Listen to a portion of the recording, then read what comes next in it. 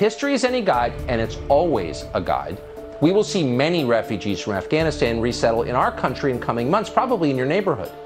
And over the next decade, that number may swell to the millions.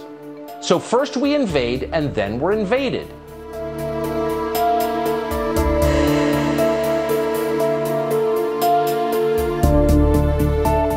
Is it really our responsibility to welcome thousands of potentially unvetted refugees from Afghanistan? All day we've heard phrases like, "we promised them." Well, who did? Did you?